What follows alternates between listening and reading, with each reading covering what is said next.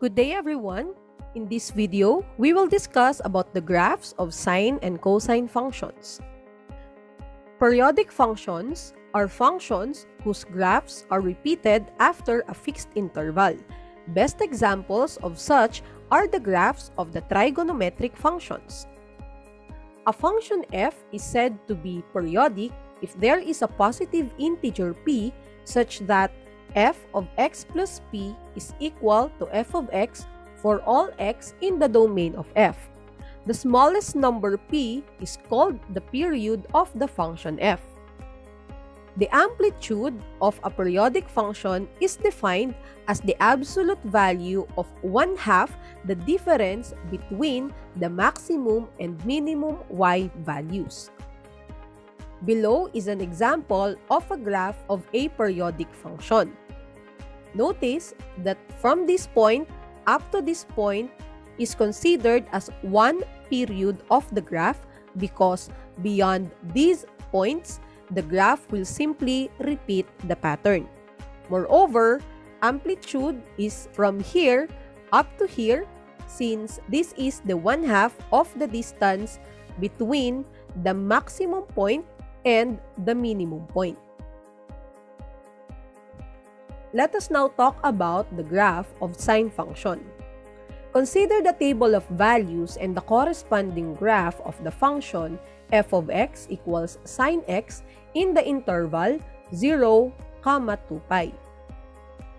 This is the table of values for the sine function, given x as your angle and sine x as your f of x. Plotting these points on a Cartesian plane, we will have this graph. Notice from the graph that the portion of the graph of f of x which is repeated every period gives one complete cycle of the graph. Thus, the period of the graph of f of x equals sine x is 2 pi. Meaning, beyond this point, the graph will repeat the same pattern. One cycle of the graph of the sine function in 0, 2 pi has its maximum point at pi over 2, 1 and minimum point at 3 pi over 2, negative 1, while its zeros are at x equals 0, pi, and 2 pi. The amplitude of the sine function is 1. Since 1/2 the distance between the maximum point and the minimum point is 1. Therefore, we can define the characteristics of the graph of the sine function as follows. The domain of the graph is in the interval negative infinity up to positive infinity. The range or the values of y are from negative 1 up to positive 1. The minimum value of the graph is negative 1 and the maximum value of the graph is positive 1. The period is 2 pi. And finally, the zeros are x equals k pi, where k is an element of integer. This time, let us consider the graph of cosine function. Consider the table of values and the corresponding graph of the function f of x equals cosine x in the interval 0, 2 pi. This is the table of values for the function f of x equals cosine x, where x are the values or the measurements of angles and cosine x is the f of x. Plotting these points on a Cartesian plane, we will have this graph. From this graph, notice that the period of f of x equals cosine x is also 2 pi. It also means that beyond this point, the graph or the pattern will simply repeat itself. One cycle of the graph of the cosine is 0, 2 pi and its maximum points are 0, 1 and 2 pi, 1. On the other hand, the minimum point is at pi, negative 1. While its zeros are at pi over 2 and 3 pi over 2. Also, since the distance between the maximum point and the minimum point is 2 units, hence the amplitude, which is 1/2 the distance between the maximum and the minimum point, will be equal to 1. Thus, the characteristics of the graph of the cosine function will be the following. The domain is also from negative infinity up to positive infinity. The range is also from -1 up to +1. The minimum value is -1. The maximum value is 1.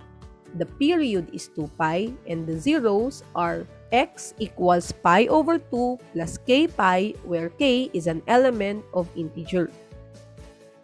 This time, let us discuss about the graphs of f of x equals a sine x or f of x equals a cosine x, wherein a is an element of real number.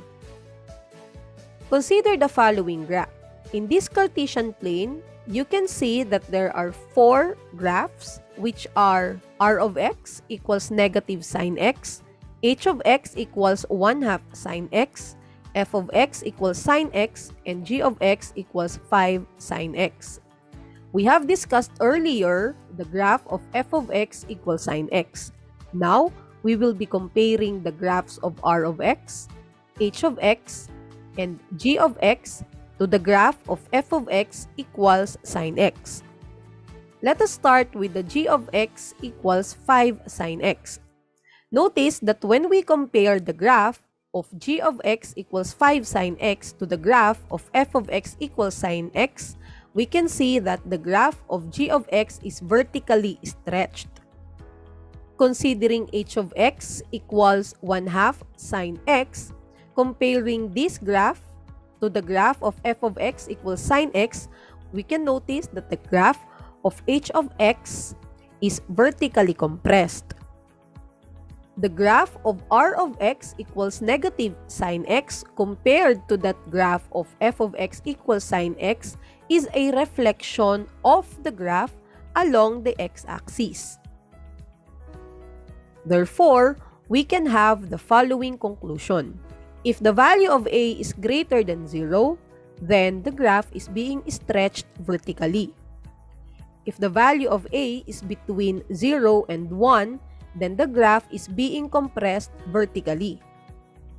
And if the value of a is less than 0, then the graph is being reflected along the x-axis. This time, let us talk about the graphs of f of x equals sine bx or f of x equals cosine bx. Observe the behavior of the graph of f of x equals cosine 3x below. Notice that multiplying the angle x by 3 results into having 3 cycles of the graph for every 2 pi. From this point up to this point is 1 cycle. From this point up to this point is another 1 cycle. So this would be your second cycle. And from this point up to this point, wherein we already have reached 2 pi, is our third cycle. One particular cycle of the function is completed in 0, 2 pi over 3. Thus, the period of f of x equals cosine 3x must be 2 pi over 3. Generally, functions of these forms have a period of 2 pi over b. Characteristics of the functions of the form f of x equals a sine bx or f of x equals a cosine bx. The domain is still from negative infinity up to positive infinity. The range is from negative a up to positive a. The minimum value is negative a. The maximum value is a. And the period is 2 pi over b. This time, let us talk about the transformation of graphs. The graph of f of x equals a sine bx plus d or f of x equals a cosine bx plus d is obtained by shifting the graph of f of x equals a sine bx or f of x equals a cosine bx d units upward if d is greater than 0 and d units downward if d is less than 0. Given the functions f of x equals a sine bx minus c or f of x equals a cosine bx minus c, the constant is called the phase shift of the graph of the functions. This means that the graph of f of x equals sine bx or f of x equals a cosine bx is shifted to the left by units when f of x is equal to a sine bx plus c or f of x equals a cosine bx plus c and is shifted to the right by units when f of x is equal to a sine bx minus c or f of x is equal to a cosine bx minus c. Thus, the following are the characteristics of the functions of the form f of x equals a sine bx plus d or f of x equals a cosine bx plus d. The domain is from negative infinity up to positive infinity. The range is from negative a plus d, comma a plus d. The minimum value is negative a plus d, and the maximum value is a plus d. The period is 2 pi over b, while the amplitude is the absolute value of a. On the other hand, the characteristics of the functions of the form f of x equals a sine bx minus c or f of x equals a cosine bx minus c are the following. The domain is from negative infinity up to positive infinity. The range is from negative a up to positive a. The minimum value is negative a. The maximum value is a. The period is 2 pi over b, and the amplitude is the absolute value of a. Let us consider the following examples. Determine the amplitude, period, domain, and range of each given function. Then sketch the graph. For our first given, we have the function y equals sine x minus pi over 6. From the given function, we can notice that a is actually equal to 1, b is equal to 1, and c is equal to pi over 6. Thus, the amplitude is the absolute value of a, which is equal to 1. Moreover, the period is 2 pi over b.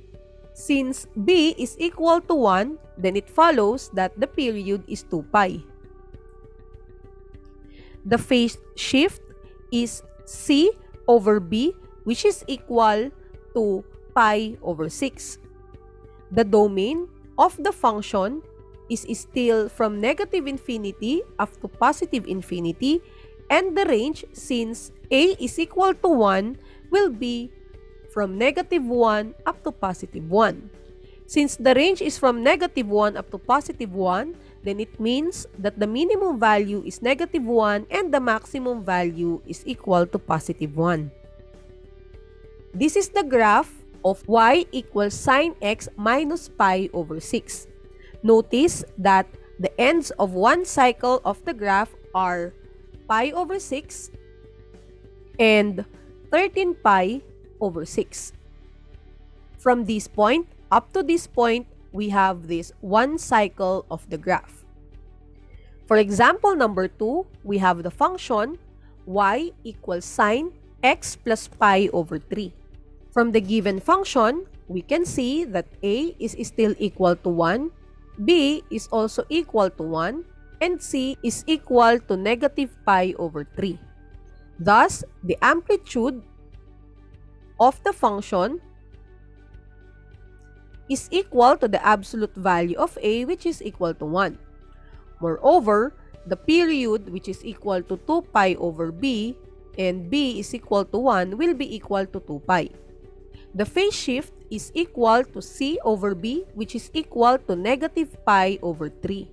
The domain of the function is still from negative infinity up to positive infinity. Since a is equal to 1, then it means that the range is from negative 1 up to positive 1, giving us as well minimum value of negative 1 and maximum value of 1. This is the graph of the given function y equals sine x plus pi over 3. The ends of one cycle of the graph are at negative pi over 3 and 5 pi over 3. Meaning, beyond these points, the graph will just simply repeat its pattern. Finally, for our last example, we have the function y equals 2 cosine 2x minus 2 pi over 3. From the given function, a is equal to 2, b is equal to 2, and c is equal to 2 pi over 3. Therefore, since a is equal to 2, then the amplitude, which is equal to the absolute value of a, will be equal to 2. The period, which is equal to 2 pi over b, will be equal to 2 pi over 2, which will be equal to pi. Moreover, the phase shift is c over b, which is equal to 2 pi over 3 over 2, which will be equal to pi over 3. The domain of the function will still be from negative infinity up to the positive infinity, and the range will be from negative 2 up to positive 2. Since the range is from negative 2 up to positive 2, then it follows that the minimum value is negative 2 and the maximum value is 2. This is the graph of our function y equals 2 cosine 2x minus 2 pi over 3. The ends of one cycle of the graph are at pi over 3 and 4 pi over 3. So this is one cycle of the graph. I hope that you have understood the lesson. For our next video, we will be discussing about graphs of other trigonometric functions. Thank you for listening and see you on our next video.